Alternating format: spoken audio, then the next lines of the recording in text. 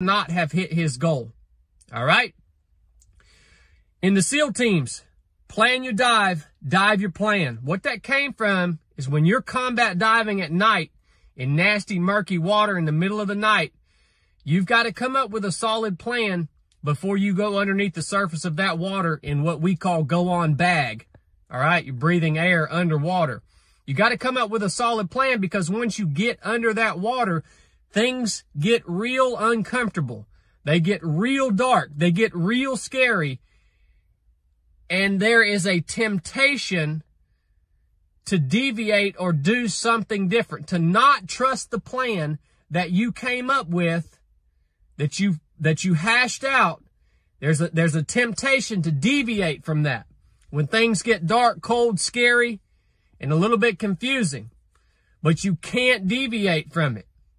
You got to come up with a good plan, and you got to execute it. How does this apply to you guys?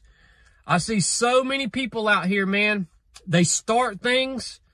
They have a good plan, a good idea. They have good intentions. They start things, and the moment it gets a little bit hard, the moment that their expectations aren't being met within the time frame that they expected, they just decide to go and do something else. I see it, people that have podcasts, people that have YouTube channels, people that have businesses, whatever it is. It gets a little rough.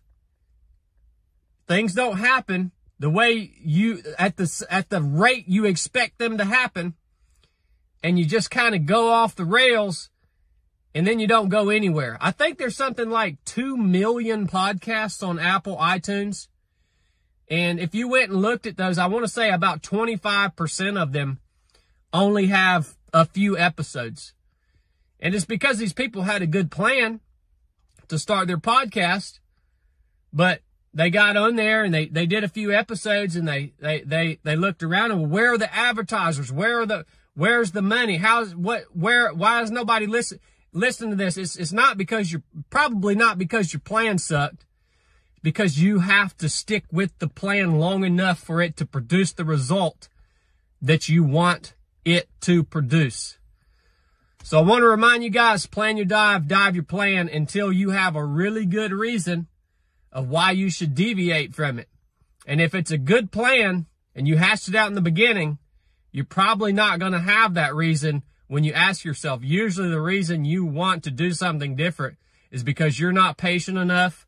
It's cold, it's dark, it's scary, it's hard, and your mind is untrained, and you can't tolerate that. So keep that in your mind for all of you guys that are going through a little rough patch, or you're getting ready to start something new. Hope you guys enjoyed this show. If you did, share the show with somebody. Hopefully it helps. Buy a hat, buy a t-shirt, and come train with us at 307 Project. It's all at 307project.com. We love you guys. Enough said.